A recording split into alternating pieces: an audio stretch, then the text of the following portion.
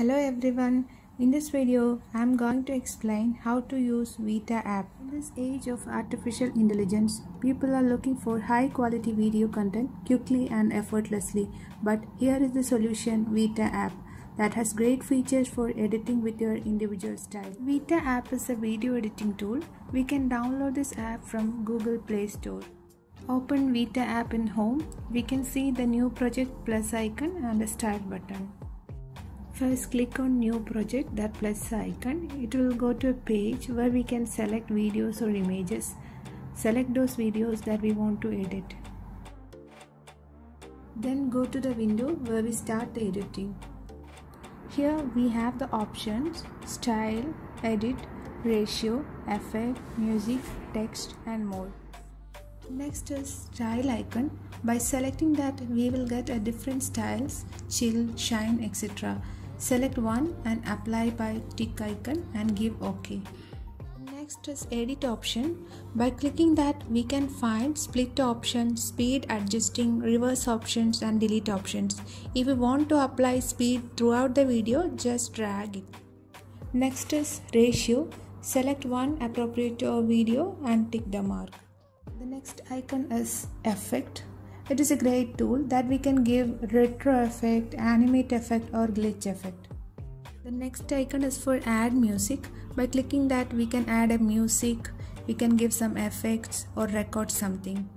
Next is text. By selecting that, we can type a text. There is the option for selecting font style, giving captions, etc. Now we can find a plus icon. It will go to the more options. First is PIP. This is for adding multiple window or image in a single window or a screen.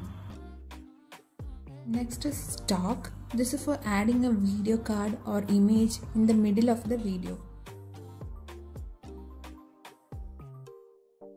The next is mosaic icon. This is for selecting the video pixels like square, circle, etc. Blur options also there.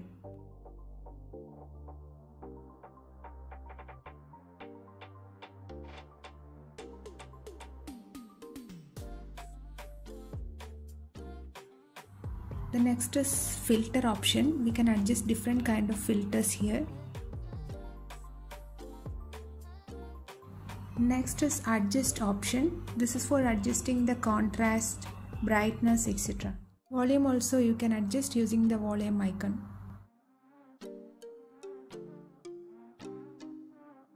Next is background option. Using this we can select blur, color or image backgrounds. Speed option is using for adjusting the required speed.